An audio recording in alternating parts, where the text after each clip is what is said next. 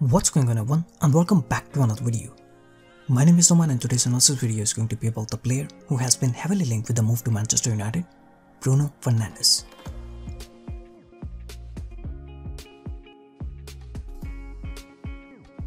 So Bruno Fernandes has been heavily linked with the move to Manchester United since the summer of 2019. And according to some of the most recent reports, Manchester United are actually discussing a possible January transfer of Bruno Fernandes with Sorting Lisbon. In today's analysis video, we are going to analyze Bruno Fernandes' gameplay, and we will also try to see what he can actually offer to Manchester United. So Manchester United have mostly used a 4-2-3-1 formation this season, which often changes to a more like 3-2-3-2 formation with possession. Marcus Rashford often moves from the left wing to join Martial up front, and Brandon Williams moves up to give the attacking width from the left side. Daniel James mostly tries to keep his width on the right flank, and thus Wan-Bissaka makes a back three with his centre-backs. And that means one of Jesse Lingard or Andreas Pereira often occupy the number 10 position. But unfortunately, neither Lingard nor Pereira has the creative element to their gameplay to find spaces in between the lines and link with the front two. These two players don't have the ability to effectively link Manchester United's defense with their offense. And this is where Bruno Fernandes comes into play. Bruno Fernandes is someone who has the ability to identify small pockets of spaces in between the lines, and he also has a creative element to his game. He has the vision and passing range to link with the front two. And above all, Bruno Fernandes is someone who is not afraid of taking shots from a long distance. If you give him any time or space on the ball near the goal box, he will make you pay for it.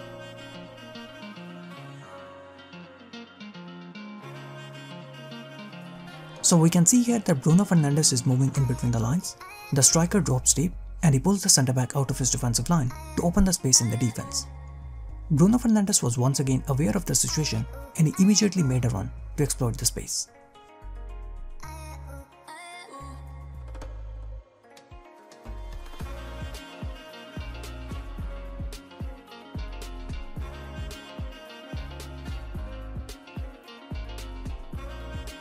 Finding spaces in between the lines, and since he has a great shooting range, so if you give him any time or space on the ball, he will make you pay for it.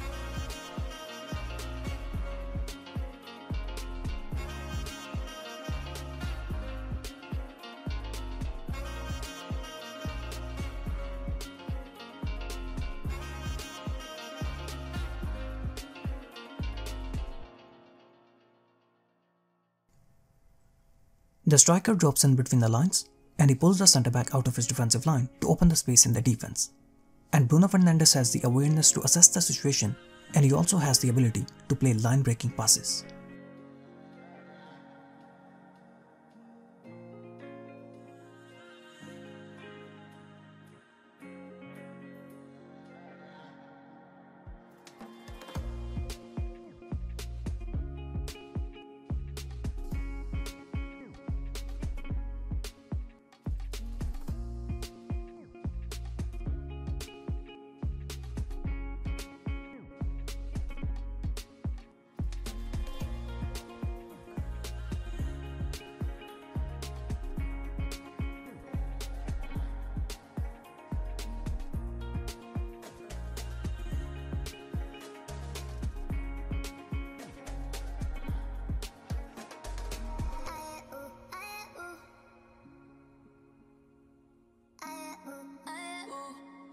Bruno Fernandes has been creating 3.7 chances per game this season, which is better than all the Manchester United players. Pogba is the only Manchester United player who has averaged more than 2 chances per game.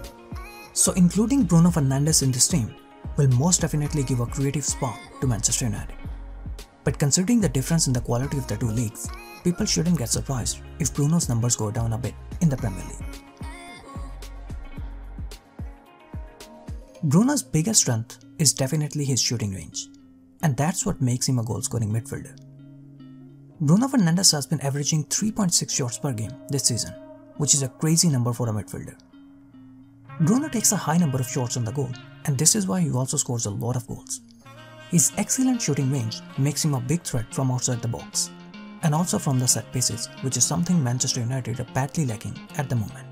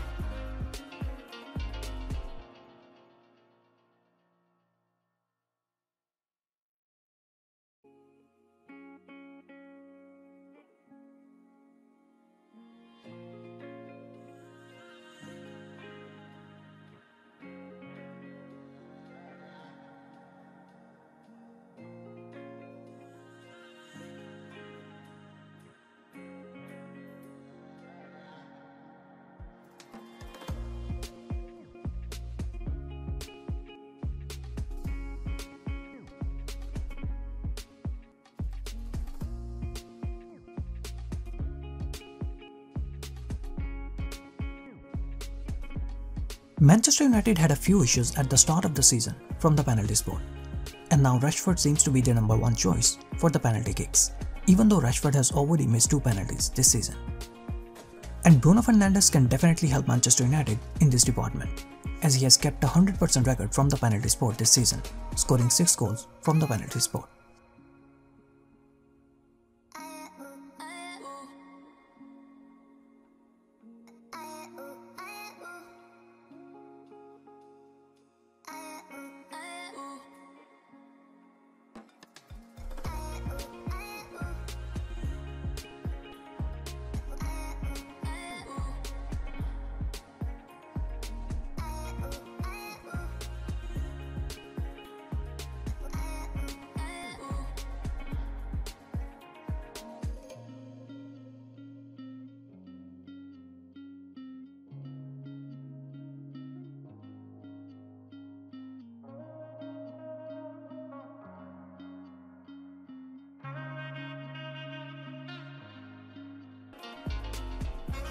Bruno Fernandes can definitely provide a creative spark and a goal-scoring threat from the midfield to this Manchester United team.